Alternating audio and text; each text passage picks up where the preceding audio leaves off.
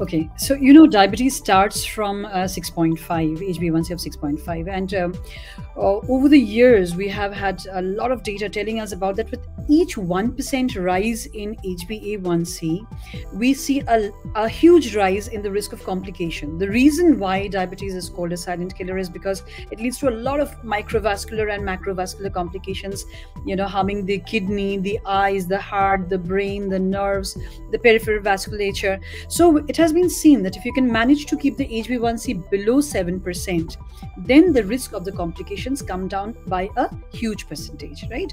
So that is why this target of HbA1c of 7 has been set, though it can be a little variable from person to person.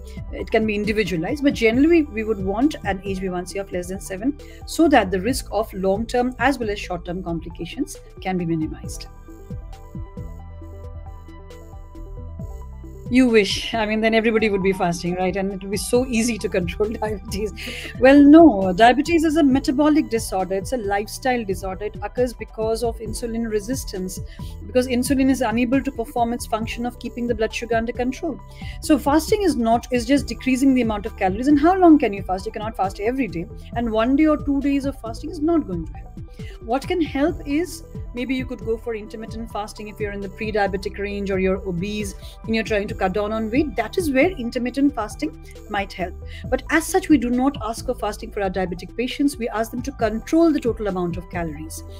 We want a balanced diet which contains adequate amount of nutrients in the required proportions, and we cut down on the total amount of calories that is being taken by the patient depending on his or her height and weight and BMI, and then accordingly, if needed, we add the medication to that.